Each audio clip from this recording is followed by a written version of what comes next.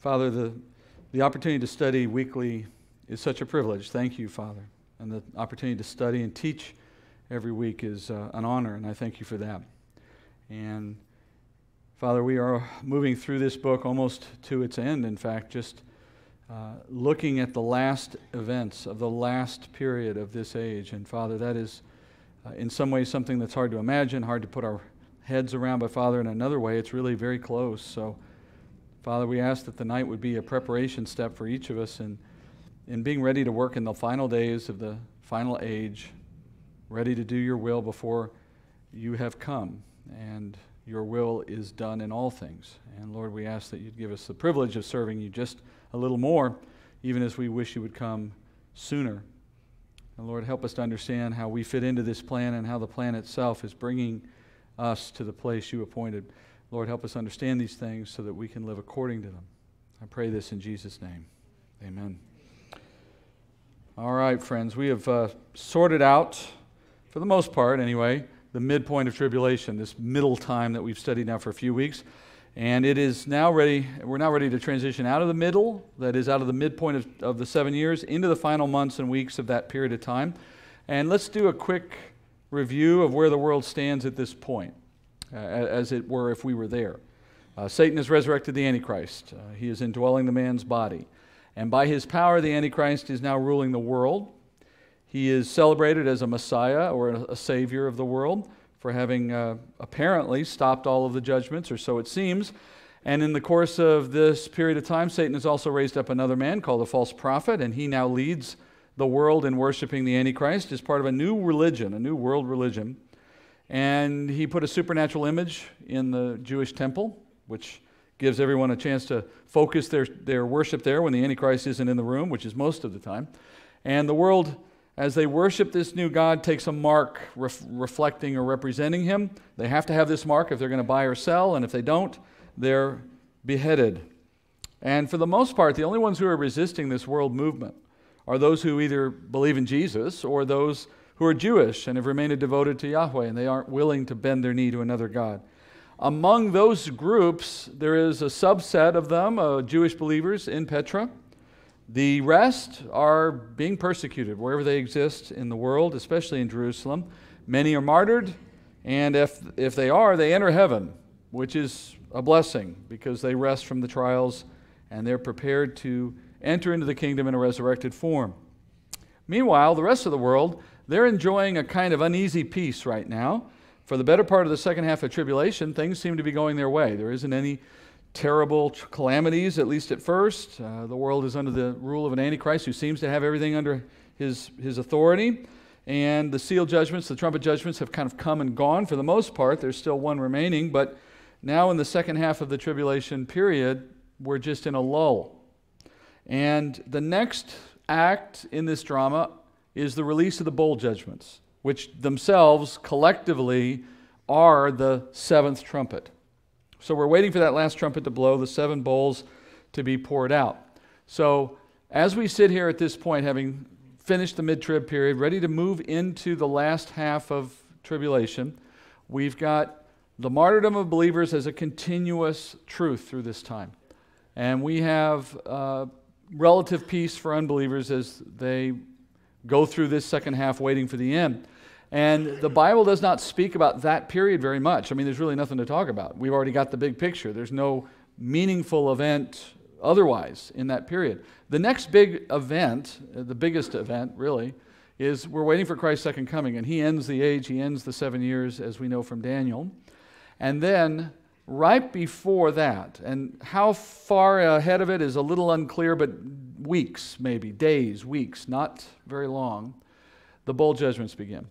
And as the bowl judgments happen, they bring the world to the end with Christ. And that's what we're about to go study. So in the book of Revelation, the storyline, the narrative, jumps effectively from mid-trib to that very last part of the second half. Because I said, there's nothing really going on between them. That is, nothing we don't already know.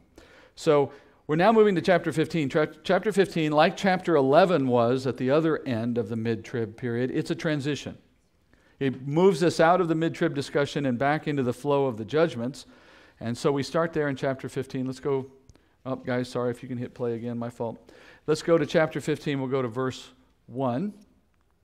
And I'm going to have to back up here, or forward back to where I was. And you can get to see that again because it was kind of cool. 15:1. It says, "Then I saw another sign in heaven, great and marvelous. 7 angels who had 7 plagues, which are the last, because in them the wrath of God is finished." So John in heaven gets directed once more to witness something. It's called a sign, a symbol. And in fact, all of chapter 15 is a sign. The sign begins with 7 angels holding 7 bowls. John says that these are the last. What he means, of course, is these are the last judgments of tribulation. But more than that, these are the last of God's judgments as required under the Old Covenant. Do you remember under the teaching we did already that the period of tribulation itself, the whole 7 years of it, is a consequence of the terms of the Old Covenant that was established between the Lord and Israel. So that all that's happening in these 7 years are appointed for Israel in keeping with the terms of the Old Covenant. That's what Daniel was told. Remember when Daniel was told about this period of the age of the Gentiles and of the 70 periods of 7 years that would be designated for Israel's judgment. When he was told about all of that, he was told that this period had been decreed for your people, for Israel, and for your city, Jerusalem, to finish the transgression, to make an end of sin. To finish the transgression, of course, refers to their transgressing the Old Covenant. So we're going to put an end to their transgression of the Old Covenant. We're going to make an end of their sin. They won't have sin anymore. We're going to make an atonement for the iniquity that they demonstrated. And it will usher in everlasting righteousness, seal up vision and prophecy, and then anoint a new temple, the most holy place. All of these are the outcomes of this period of time called the age of the Gentiles. Well, until the period is over, that is, until the 70th 7 has played out, these can't come to pass. These are the result of 77s, and we've gone through 69 of them. Now we're in the middle of the final one, the 70th of it. When it's all said and done, this will have been accomplished. So in that sense, this is the wrath of God being finished for the sake of Israel and for the sake of the covenant. So God is obligated to pour out wrath on Israel because of the terms of the covenant, and he has to complete that wrath through these 7 judgments. Now, these 7 judgments are not directed at the believer. And we've studied this already, but this is not a series of judgments. This is one of the reasons why we know that the removal of the church from the earth doesn't wait until some moment during the 7 years, because if that were to happen, it's directly contradictory to the whole purpose of the 7 years. The 7 years are not appointed to the church, they're appointed to Israel and to unbelieving Israel, which is why we've already seen the believing remnant be set aside in Bozrah for a period of time, so they're protected. This is, again, in keeping with the principle. These judgments are not for the believer. They're for the unbeliever. So unbelieving Jews and the rest of the world are experiencing this, but the good effect of it, the purpose of it, is ultimately for Israel. So Zechariah gives us a good example of that. I'm reviewing this because of what we're going to see as we get into the text. But in Zechariah 13:7, Israel is told, "Awake, O sword, against my shepherd and against the man, my associate, declares the Lord of hosts. Strike the shepherd that the sheep may be scattered, and I will turn my hand against the little ones. It will come about in all the land, declares the Lord, that 2 parts in it will be cut off and perish, but the third will be left in it. And I will bring the third part through the fire, refine them as silver is refined, and test them as gold is tested. And they will call on my name, and I will answer them, and I will say, they are my people, and they will say, the Lord is my God." All right, so this testing of Israel, the third that's left in the land, produces in them ultimately a salvation that brings them to God at the end. All right, so what we're watching here take place in the remainder of tribulation is the Lord narrowing his focus on the unbelieving Jew who still exists on the earth in that time, such that he can complete the purpose he set forth in these things, which is to bring Israel back to himself.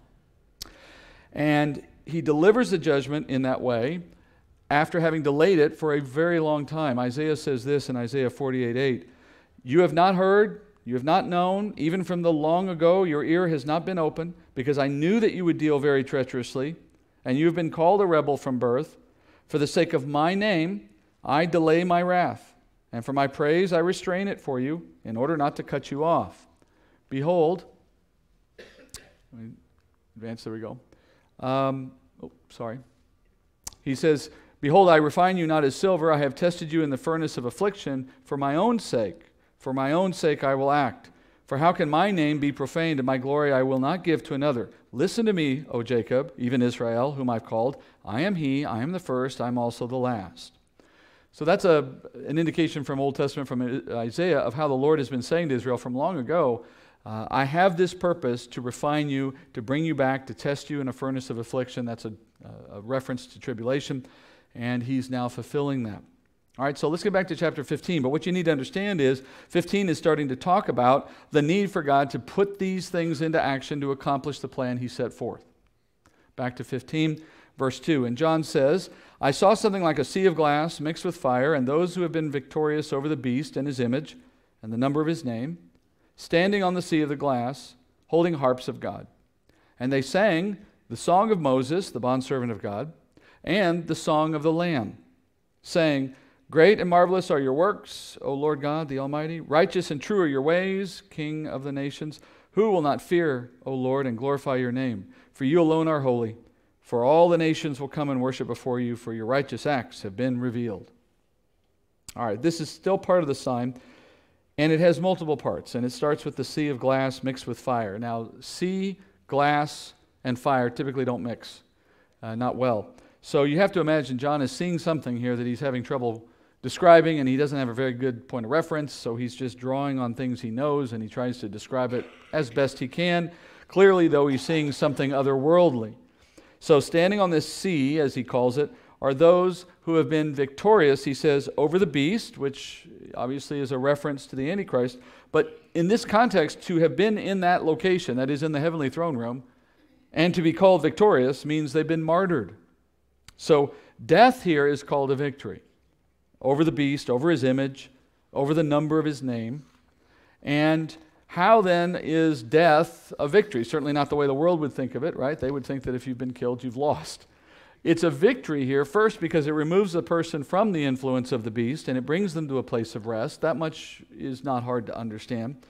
But it also means that once a saint dies in this period of history, they pass from the dominion of the enemy. Remember, he's bound to earth now. He can't go back and forth anymore. So they have passed from the dominion of the enemy to the dominion of the Lord.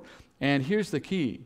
Since they have left the world behind, they are no longer within the reach of the enemy. They have overcome him in that sense, and they've overcome the mark in the sense that they never gave in to the demands to worship him or to take the mark, and now that they're free from the earth, they'll never have to worry about doing that or about being made to do that. So they have they've run out the clock so that now the game is over. They don't have to worry anymore. They've died without giving in to the enemy's demands, and in that sense, they've passed a test of sorts.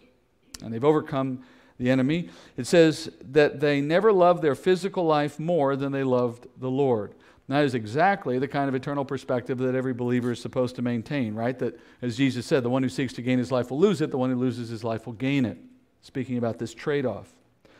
All right, next, in the sign, you see tribulation saints singing with harps the song of Moses and the song of the Lamb. Now, these are two different songs that are being sung in that place. The song of Moses first, then the song of the Lamb. Now, the song of the Lamb is given to us here because it doesn't exist anywhere else. We've never heard of it before. So here in verses 3 and 4, you see the song of the Lamb being given to us, but they don't give us the song of Moses here because it's given to us elsewhere in the Bible. Let's talk about the Lamb first because it's the one we have in front of us. We know this is a praise to Christ, and of course we know that because though his name is not mentioned, we know the Lamb is Jesus. And the singers here declare Jesus is the righteous King of the nations, that he will soon be the one worshipped by all nations. And the point is obvious, that we're at a time now where tribulation is coming rapidly to its end, and that means Jesus' second coming is soon to happen, and at that, the kingdom will soon appear.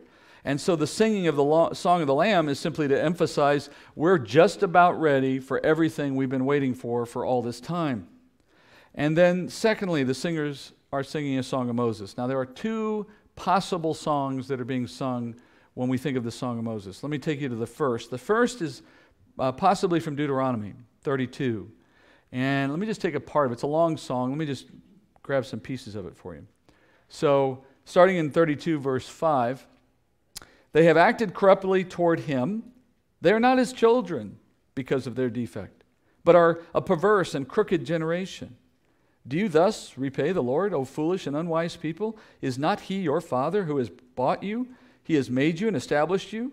Remember the days of old. Consider the years of all generations. Ask your father. He will inform you. Your elder. They will tell you. They sacrificed to demons who were not God, to gods whom they have not known, new gods who came lately, whom your fathers did not dread. You neglected the rock who begot you and forgot the God who gave you birth. Vengeance is mine, and retribution in due time their foot will slip. For the day of their calamity is near, and the impending things are hastening upon them. For the Lord will vindicate his people and will have compassion on his servants when he sees that their strength is gone and there is none remaining, bond or free. And he will say, where are their gods, the rock in which they sought refuge? If I sharpen my flashing sword and my hand takes hold on justice, I will render vengeance on my adversaries, and I will repay those who hate me. That's a pretty good sample of what's in that song from Deuteronomy 32. It's speaking here about the nation of Israel, obviously. It comes at a point when Moses is about to die, and the nation's about to enter the promised land without him. And as he's at that point, he warns the nation that the Lord will deal in vengeance with them for their sin, and that a future Israel will become faithless, and they'll worship other gods, and they'll overlook the rock who saved them. And so the Lord will bring calamities upon them. He will bring them to the point where they see their strength gone, where they're broken. And in bringing them to that low point, breaking their rebellious hearts, he ultimately puts them in a position where he can restore them. But that's the heart of this song in Deuteronomy 32, is that of God dealing with a rebellious people by putting them through the ringer. You know, there's some kids that you cannot get through to except through the strongest of discipline. They're just not going to take anything less than the hardest thing you can give them. And Israel was basically, millions of people of that type, stiff-necked. The phrase in Hebrew is a euphemism. It simply refers to not being willing to bow your head to God, stiff-necked. So that was the Israel of that time, and this song, if it's one of the ones being sung in heaven now, it's clearly prophetic because ultimately the fulfillment of it is found in the events of tribulation. There have been minor versions of this in times past, but the ultimate, final effort of God to break the yoke of Israel and to get them to obey is the tribulation events, because it brings Israel out in a glorified, sinless form. Now, if you remember, the relationship between Israel and the Lord is based on covenants. The first of those with Abraham was without condition. But the second of those, the Mosaic covenant, which came alongside the first, that one has conditions. And Israel's disobedience to that covenant required, according to its terms, that God pour out judgment against that nation for those sins, according to the terms of the agreement. And though there have been periods of history in the past when the Lord has brought versions of judgment, like when they were sent into Babylon and so on, we learned already from our study of Daniel that the age of the Gentiles, starting with Nebuchadnezzar and finishing here with these 7 years, this is the period of time that ultimately accomplishes all of that judgment for Israel. So the first song of Moses is one that reminds Israel of why they're going through what they're going through. And then the second song of Moses is in Exodus 15.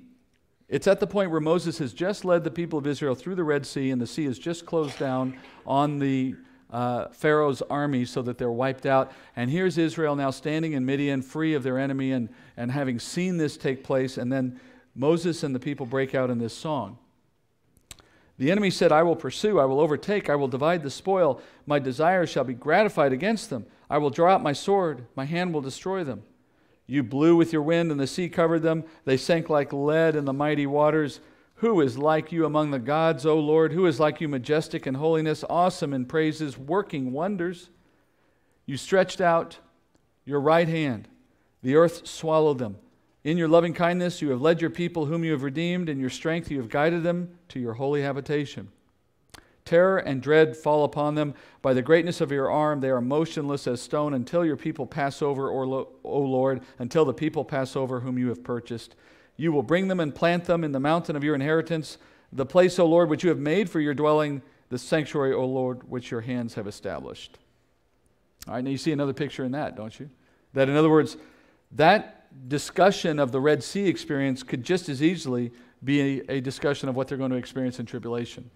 That the parallels are intentional. In Egypt, or in the Exodus story, you had an Israel escaping a slavery by fleeing into the desert from a determined enemy.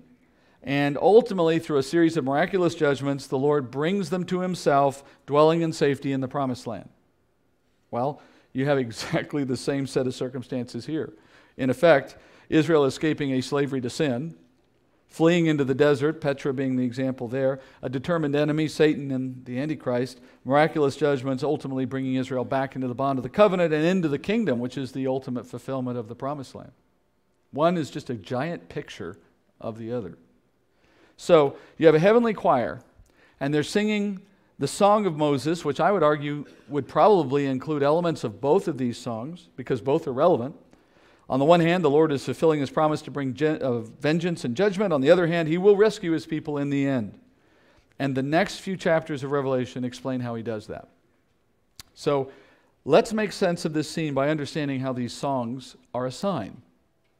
You have a heavenly scene. It's communicating something about what's going to happen at the end of tribulation, communicating it through these songs. The first of those songs is sung about Jesus, which would indicate it's a song being sung as a sign to the believers who are still on earth during this time. And that song is communicating to the believer that Christ's return is imminent, that his time of rule is near, that he alone is righteous, he alone is holy, in contrast to the blasphemous claims of the enemy, and they just need to hold out a little longer. Their reward is almost there. And that sign from heaven, and the suggestion here would be that those on earth are going to see this or hear it. That's going to give the believer in tribulation something to cling to as they face the terrible persecution that will dominate in that second half of the 7 years. It's probably going to feel like, in that time, something like what it did when the Christians of Rome were being fed to lions, when the enemy will be tearing families apart, executing children in front of their parents, wives in front of their husbands, and probably carrying out even greater atrocities than we can imagine. And in that situation, a believer's confidence lies in the knowledge that they overcome through death and that the return of Christ is momentarily about to happen, and they don't have to hold out much longer. But the Song of Moses, in the second case, both the first kind of the first half and the second half of the Song of Moses, that's communicating to a completely different group of people. Moses' song, I believe, is being sung to the Jews of tribulation, particularly to the Orthodox, unbelieving Jews of that day. The first part of that song from Deuteronomy, reminding them that you're in the middle of all these circumstances because of your old covenant. And that's a very interesting sign when you think about it, that, in other words, they can take confidence and some kind of relief or comfort in the fact that their God is still on the throne working according to the terms of a covenant that they signed with him thousands and thousands of years ago. So they can get the point that our nation is atoning for something. Our nation is going through something he promised. And so ironically, the way the world has gone to hell in a handbasket is proof to them that God is still in control, because it's in a keeping with the covenant. And as such, his promises have not been broken. So it's another way of saying if he's going to keep all the bad promises, he's also going to keep all the good promises too. And for the same reason, I think the second Song of Moses is also speaking to these people as a sign. Even when things looked darkest for Israel, they had their backs up to the Red Sea, God found a way to save them. And in the middle of tribulation, when the Jews are at the end of their rope, they're going to remember God has said that Moses' song is relevant to this set of circumstances. And later in our study, you're going to see how the Lord does a miraculous rescue with their backs against the wall. All right, so the sign of chapter 15 is to two different persecuted groups in the second half of tribulation. That's what makes 15 a transition chapter. Believers are told to look forward to the Lord's coming and reigning. The Orthodox Jew is told to look forward to the Lord's rescue for his people, and they're meant to be encouragements to hold on. We're almost near the end. And then we get to verse 5. He says, "After these things I looked, and the temple of the tabernacle of testimony in heaven was opened." All right, now the next part of this sign transitions to the temple. in heaven and to the opening of a tabernacle in heaven. Now, in the heavenly realm, right now, stands a tabernacle. It is, we assume, similar to the one that Moses was instructed to build for Israel in the law, because the writer of Hebrews tells us that the earthly tabernacle was patterned on the one that's in heaven.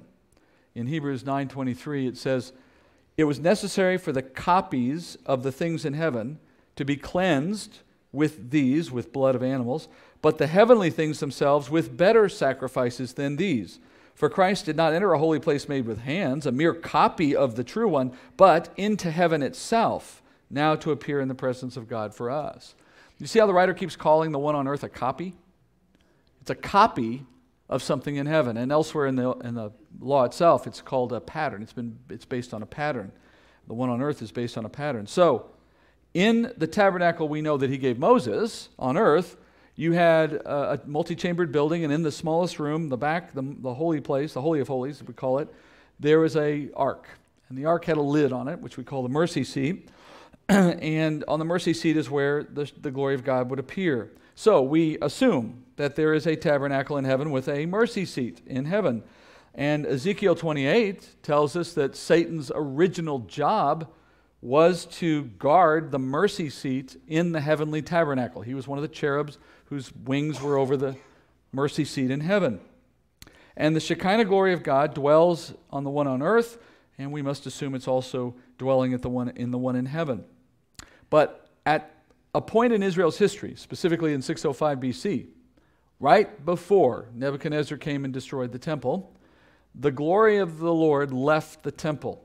You can see that in Ezekiel as well.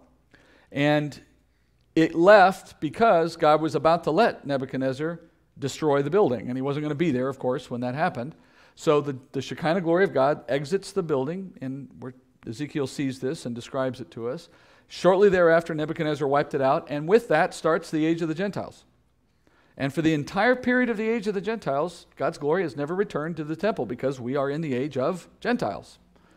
The next time that the glory of God will appear in a temple on earth is at the outset of the 1,000-year reign of Christ on earth. Why? Because that will be a new age, not the age of Gentiles, but the age of a Jewish king. It'll be the age of Israel again. So with the return of Jesus and the establishment of the kingdom, God's glory will re-inhabit a building on earth once again. And for those who've been in the Ezekiel study with me, you'll remember that that's where Jesus lives for the entire 1,000 years, in the Holy of Holies, never to leave that place. And we'll study that a little more when we look at chapter 20. So, as the Lord now prepares to throw the final bits of wrath on the earth, the bowl judgments, and bring the 7 years to an end, right before that happens, he opens the tabernacle in heaven as a sign, whether it's visible from earth or not, I'm not sure, but John sees it. And the glory of the Lord on the mercy seat in the heavenly tabernacle becomes visible for a time. What do you think that says? What's the message to particularly Israel, who hasn't seen the glory of the Lord since 605 BC? It's a way of saying, my return to my household is about to happen. I'm coming back. Here's what Ezekiel says of the day yet to come for us even, when the glory of the Lord enters his house again. In Ezekiel 43, describing this scene, Ezekiel says, "And the Spirit lifted me up and brought me into the inner court, and behold, the glory of the Lord filled the house. Then I heard one speaking to me from the house, while a man was standing beside me. And he said to me, Son of man, this is the place of my throne, and the place of the soles of my feet, where I will dwell among the sons of Israel forever.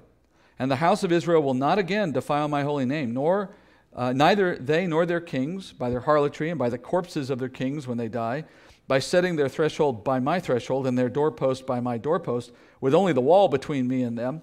And they have defiled my holy name by their abominations which they have committed, so I have consumed them in my anger. Now let them put away their harlotry and the corpses of their kings far from me, and I will dwell among them forever." All right, so that's what we're leading toward. This scene in chapter 15 is a bit of a preview. And the next part of the sign communicates that the time for the Lord to finish with wrath and to return to dwelling with Israel has come. And so with that, now angels emerge with bowls of final judgment. It says, "And 7 angels who had the 7 plagues came out of the temple, clothed in linen, clean and bright, and girded around their chests with golden sashes.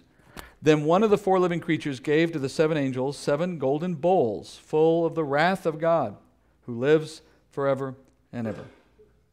All right, so now we're getting into the last judgment. You can see 15 is just teeing us up for where we're going. And the 7th trumpet judgment, which, as you remember, is now these 7 bowls, is about to be fulfilled. We heard the trumpet blown earlier in an earlier passage, but now we're waiting to see it all play out. Here it begins. And the bowls have been handed to the angels. Now, wrath, God's wrath, is commonly depicted in the Bible as something that can be poured out, obviously figuratively speaking. But you can find examples of this everywhere. Examples of a cup of pouring out being a description of wrath, or someone drinking a cup of wrath, so being drowned in it, so to speak. And that likewise God's wrath can be stored up. You can fill up a cup with God's wrath, so to speak. And now you see wrath measured here, not in cups, but for the first time in Scripture, bowls. All right? Indicating you have a greater form of judgment here. Israel has stored up for herself not cups of wrath, but bowls of wrath. And it's going to be poured out in full measure. Paul says in Romans chapter 2, verse 5, because of your stubbornness and unrepentant heart, you are storing up wrath for yourself in the day of wrath and revelation of the righteous judgment of God, who will render to each person according to his deeds. Now, believer, this is what we've been saved from. All that wrath that you had stored up has been poured out on Christ, right? That's the gospel. But it is interesting to see that there is a quantum, a measuring of wrath. I don't believe this is entirely euphemistic. It's figuratively written, but I don't believe it's entirely euphemistic in its meaning. I believe there is more wrath for some than for others, which is the indication here.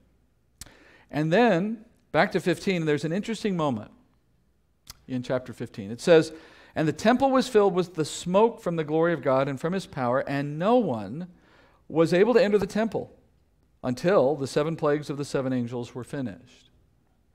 All right, so the temple in heaven is filled with the smoke that represents his glory and the power of the Lord, and then everyone, it says, is barred from entry into the temple. Now, ask yourself this, who normally enters the temple of God? And in the case of Israel, it was, under the law, it was the priests, right? They were the only ones who could enter. And in the case of the Holy of Holies, only the high priest could enter.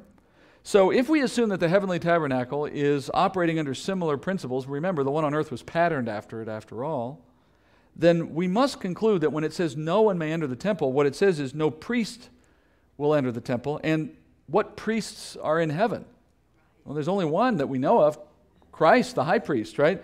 So the indication is that the Father has barred Jesus from entering the temple until after the 7 bowl judgments.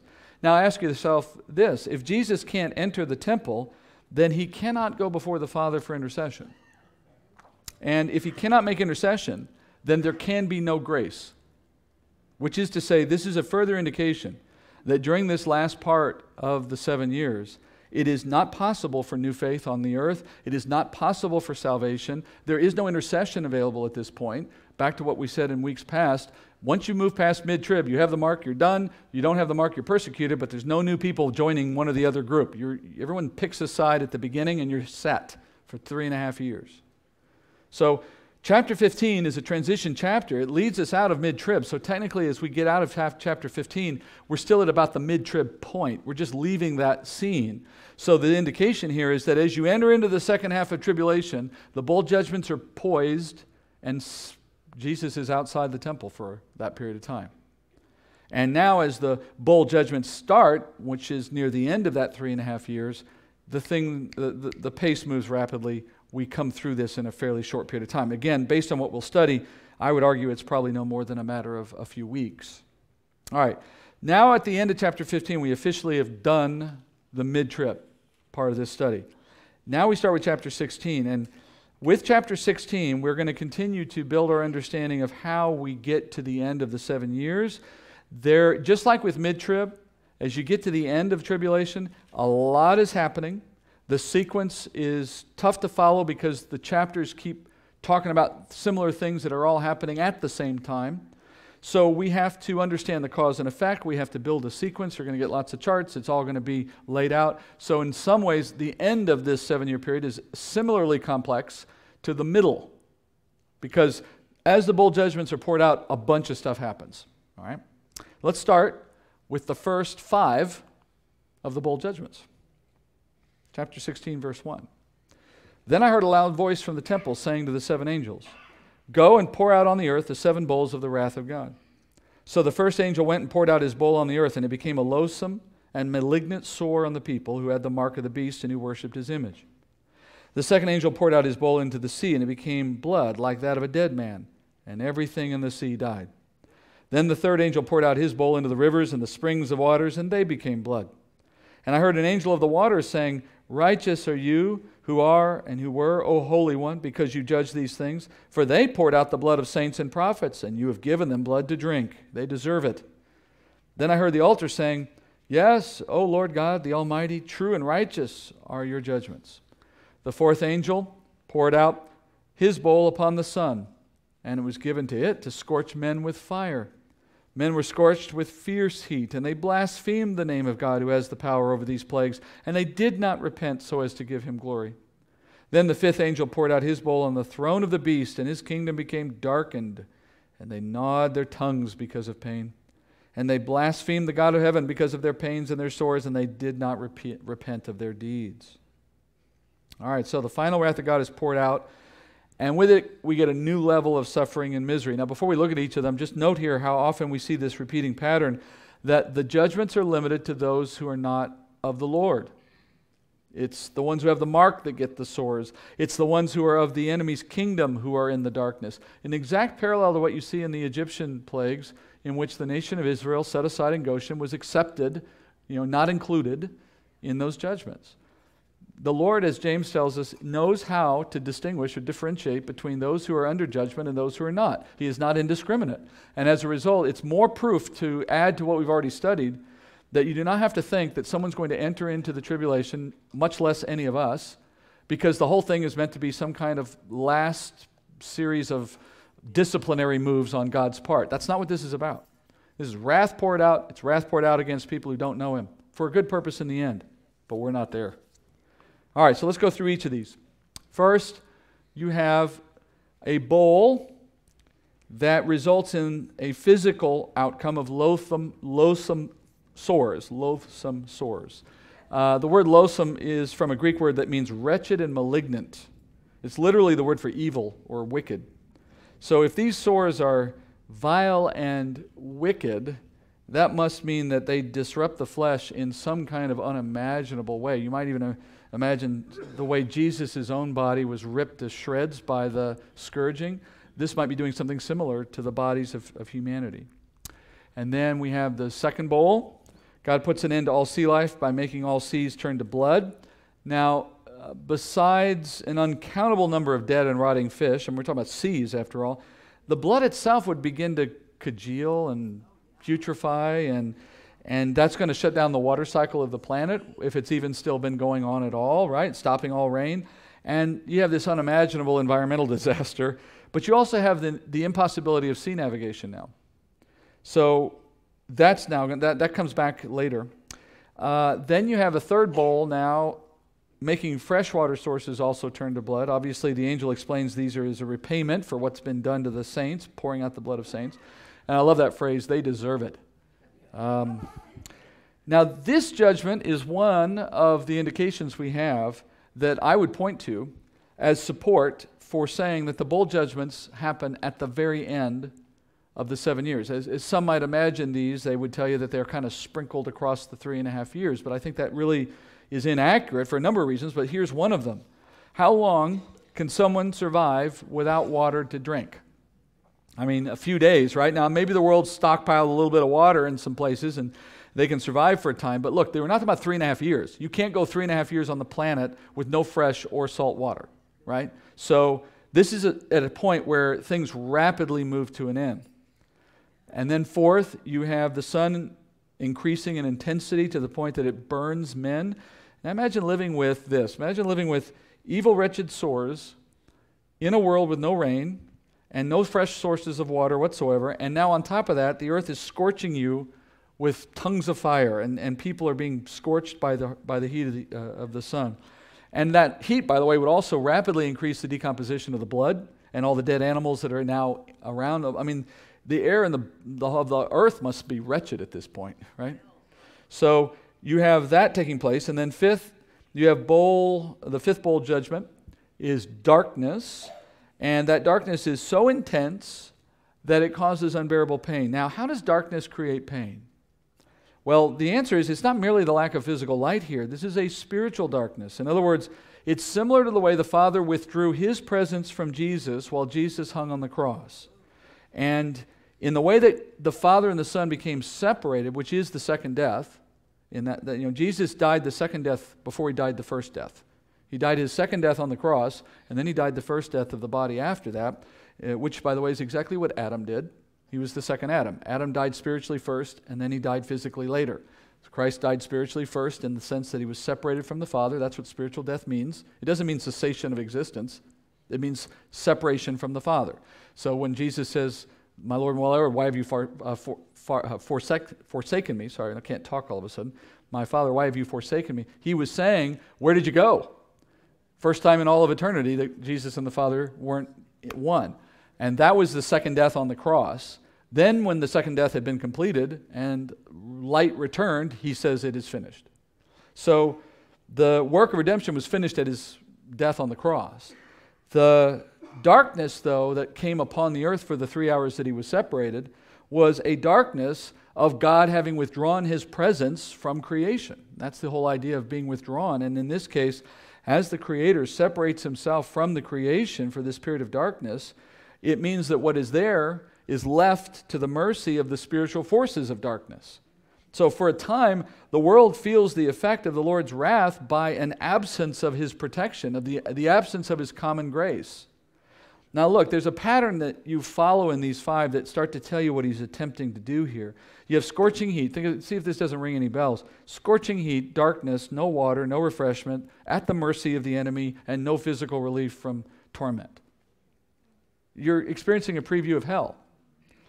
And it's because it's under the same conditions as hell. What is hell? Hell is a place that experiences continually the outpouring of God's wrath. What is this? This is an outpouring of God's wrath, producing the same effect on earth for a time. And it makes sense then that the outpouring of God's wrath would be felt in similar ways. Heat, darkness, the lack of his counsel or presence, etc. And what is the world's response to all of these calamities? Well, in verse 9, they continue to blaspheme. And the reason they continue to blaspheme and they will not repent is that they cannot do so. No one can do so apart from the grace of God. There is no actor, no catalyst moving their hearts to God. All they can do is be who they are. And what does an evil, desperately wicked heart do? This. And no amount of tragedy, no amount of pressure, pain, or otherwise is going to convert someone. What is it that brings us to repentance? The kindness of the Lord, not the severity of our punishment. So an unbeliever's sin nature, it's eternal. And so the rebellious behavior of an unbeliever is also eternal. And for the same reason, an unbeliever's punishment must be eternal. Nothing's changing it. It just keeps going, so the conditions keep going.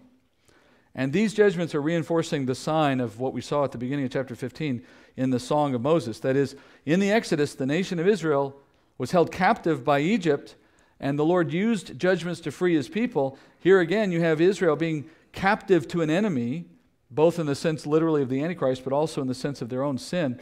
And the Lord is pouring out judgment as a precursor to freeing his people. And if you look at the bowls themselves, 1, 2, 3, and 5, all have direct parallels to judgments that take place during the Exodus. So there's an intentional connection here to remind us that these judgments have as their ultimate purpose a freeing of Israel, not the destruction of Israel. And yet, there is a ton of collateral damage in the process. And chief among them is Israel's enemy being laid waste, which is what you see here. All right, so now we've studied the first 5 bowls. Let's pause to look at how those bowls fit into the overall plan for the end of tribulation, because you're sitting here thinking, well, we got a lot of book left, and we just did 5 of the last 7 judgments. What's going on here? Well, because the first 5 are really just setting the backdrop, setting the stage for what's now going to start to happen. These first 5 are a systematic delivery of hell to earth in preparation for the Lord's return. And as such, they're called the plagues. Actually, in the text we read, all 7 are called plagues. So all 7 are technically plagues. But I'm going to make a bit of a audible here. I'm going to make my own call on this. That is, I'm not contradicting the Scripture, obviously, but I'm saying in the way I'm going to teach it, I'm going to call the first 5 plagues because they stand apart from the last 2 in a very distinct way, keeping in mind that the Scripture says they're all plagues. But the first 5 I'm calling plagues in a different sense. They are these disasters that bring hell to earth. And they're an outpouring of God's wrath. They are also a preparation, though, for what's going to happen in the next 2 chapters. In chapters, actually the next 3, 17, 18, and 19. The last 2 judgments, when you look at what they actually accomplish, may seem very insignificant compared to the ones we just looked at. But they are part of a larger set of events, and they climax in something called the War of Armageddon. That war has multiple stages, and the war ends at the end of tribulation and at the moment of Christ's second coming. So the first 2 stages of the war, of this 5-stage war, are set in motion by the final 2 bowl judgments. So what we're looking at now as we move out of the 5 and into the last 2 is a series of complex movements on earth as part of a larger war, where God himself is establishing or moving this war along by these judgments that present the need for them. And in fact, the first 5 are the reason the war starts. And then the 6th and the 7th are God's way of directing the war in a certain way. Okay? Let's talk about the war for a second. Even just the use of the word Armageddon will trigger, usually, a wide variety of misconceptions and assumptions about what that is. Some think it's already happened. Some think it's going to happen in our day. Some people don't even understand it at all. Most have heard of it, but like most war, the events of this war are complex and they defy a simple explanation. You could write a whole book on it, and some have. Let's begin with the fact that the War of Armageddon is not a single military engagement. It's not a single moment. It's a series of campaigns over a series of days or weeks. It takes place in a series of locations. It involves many different groups and characters. And as usual, Revelation is going to give us a broad outline on these things, but you have to go to the Old Testament to get the detail. That's part of what we'll be doing in the coming weeks. But even more confusing than that, the descriptions of the war and the events of this war are sprinkled throughout chapters 16 through 19. And here's how they relate. The War of Armageddon generally is described by the 6th and 7th bowl judgments and the activity of chapter 19, which leads us into Christ's second coming, plus Old Testament texts that give us the detail. But chapter 16 is talking about events that set up the whole of the war. Chapter 17 is talking only about the events of that last judgment. Chapter 18 goes back to talk about things that were going on when the earlier judgments were happening. And chapter 19 is talking about the very last stages of the war. So knowing that is important to putting the whole battle plan together. Now we're going to have maps. We're going to have little tanks moving around on maps. We're going to have all kinds of stuff. You're going to figure it out with me. It's not that hard, but once you see it. But we have to do this in stages. That's why we have a lot left to do, even though we're at the end of the, quote, judgments. All right? We're going to dissect all this in the coming weeks. First, let's establish for tonight the relationship between the bowls and the opening events of the war. And we're going to begin where we left off in Revelation 16 at the 6th judgment. Okay? Verse 12. The 6th angel poured out his bowl on the great river, the Euphrates, and its water was dried up, so that the way would be prepared for the kings from the east. And I saw coming out of the mouth of the dragon, and out of the mouth of the beast, and out of the mouth of the false prophet, 3 unclean spirits, like frogs. For they are spirits of demons, performing signs which go out to the kings of the whole world to gather them together for the war of the great day of God the Almighty. Behold, I am coming like a thief. Blessed is the one who stays awake and keeps his clothes, so that he will not walk about naked, and men will not see his shame. And they gathered them together to the place which in Hebrew is called Har Megiddo. All right, so as the 6th angel pours out his bowl, we're told that the effect of this bowl is, drum roll, a river dries up. Well, the river here is the Euphrates. It's the major river of Mesopotamia, present-day Iraq. It runs near the ancient city of Babylon. Now, we know from the earlier bowl judgments that all the rivers of the earth have been turned to blood, right? So this one must also have been turned to blood, okay? And the fact that it says that the water was dried up, don't let that make you think we're dealing with a contradiction, or there's some confusion here. Blood is mostly water, all right? Mostly water. So the point of this is not to get technical or scientific. The point of this is to say what was once an impassable river of blood is now dry as a result of this. And as a result now, that river is no longer filled with water or with anything. Okay? It's not like what I show you there. So how is that a judgment? Why is that considered a bold judgment? Well, in verse 12 we're told why. It's to make possible a way for the kings of the east. Now, any reference to a king at this point, at this time in history, has to be a reference to one of those 7 guys who originally had power before he came along, the Antichrist, when there was 10 of them. Now there's only 7. Now they've all fallen in line underneath him. Those are the only kings we know of that would exist in that day. So it appears as though when it says that these kings are now called from the east, we're talking about the leaders that have worked with the Antichrist to establish this new government and are under his authority. Why are they all in the east? Well, the indication is they're all in the capital city. They're all in the place that the Antichrist has decided to call his home. We know from Daniel that these kings would rule with this man all the way to the end. And so when verse 12 says that this judgment prepares a way for these kings, the suggestion is that it's a way of letting them travel. Well, that would mean that this water, or this river rather, of blood had been an impediment to them for travel. And so now the Lord is drying up the river so that they can travel to go where the Lord apparently wants them to go.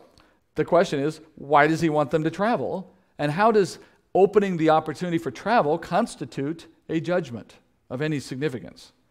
Well, in verses 13 through 16, we get to see how this movement plays a part in the judgment. It says the dragon and the beast and the false prophet, once they see the river dried up, they see an opportunity. And they enact a plan. They send out unclean spirits as messengers to these kings. Now, an unclean spirit is a demon. It makes sense that Satan would be using demons, right, as messengers.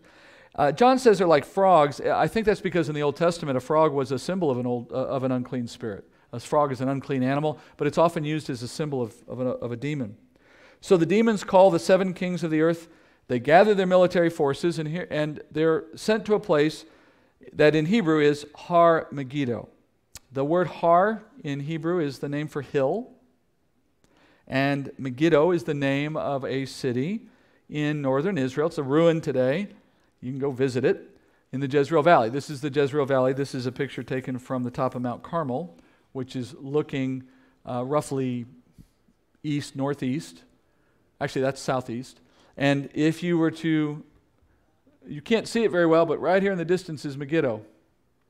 And so Megiddo is one of a series of hills that surround the valley of Jezreel. It's a very wide, open, flat area in northern Israel. And that valley is where they're all going. They're not going to the little hill that's next to the valley. They're just going to the valley, but the hill is sort of the reference point. Megiddo is the little town. Historically, it had been a place that Solomon set up to guard the pass into the Jezreel Valley, so it's a fortified location. But they're all going into that valley. We'll learn a lot more about this later. So Har Megiddo is the hill of Megiddo, or Tel Megiddo. And when you transliterate that from Hebrew into English, people start saying Armageddon, Armageddon. So the word Armageddon comes from Har Megiddo.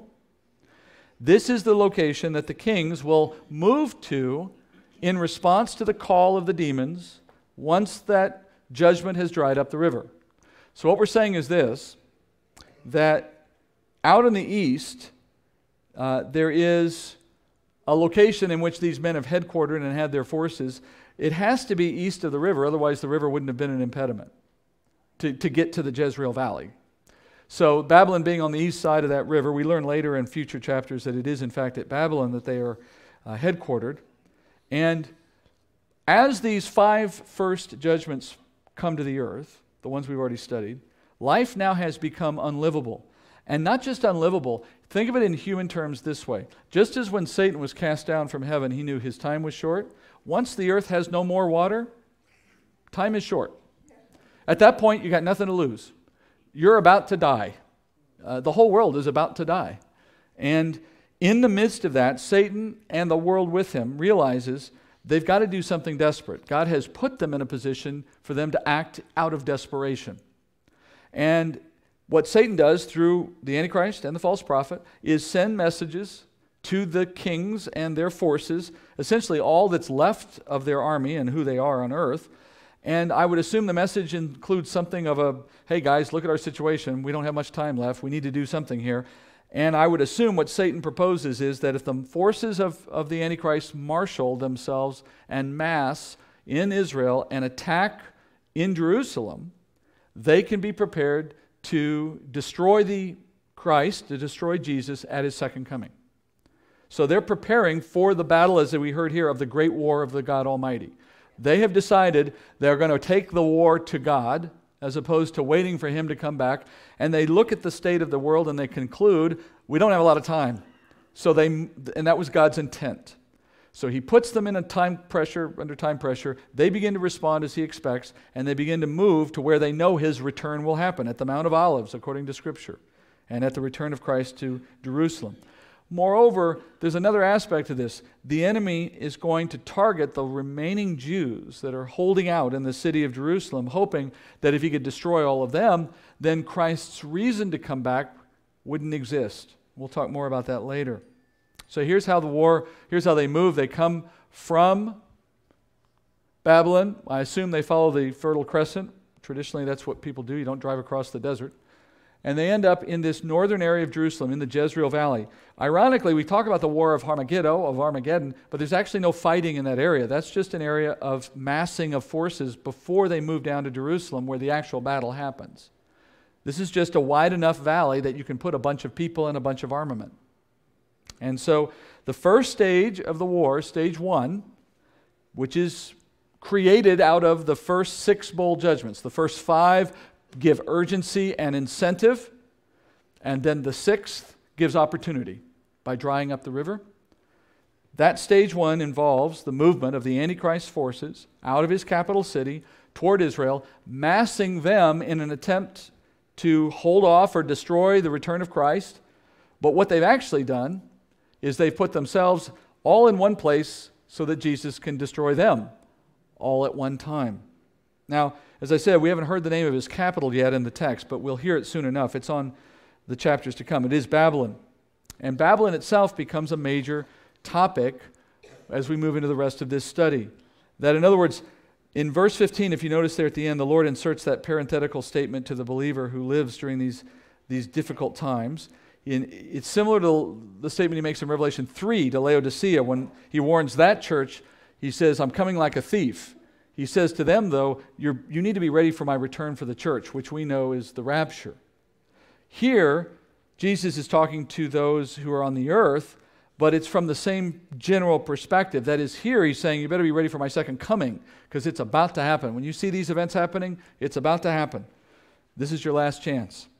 So just as the unbeliever in the church today will not recognize who the Lord is, and she will not be taken by the rapture, similarly, the unbeliever in that day will not recognize that the second coming of Christ is right about to happen, and they will not be ready for that moment either. All right, that's the end of our study tonight. When we come back one more week before the break, we'll move into the next stages of this battle, moving into chapter 19 ultimately. But chapters 17 and 18 are 2 chapters talking about the destruction of something called Babylon. And it's an in-depth discussion that involves a lot of detail, a lot of things from the Old Testament, which we'll get into. So that's next week.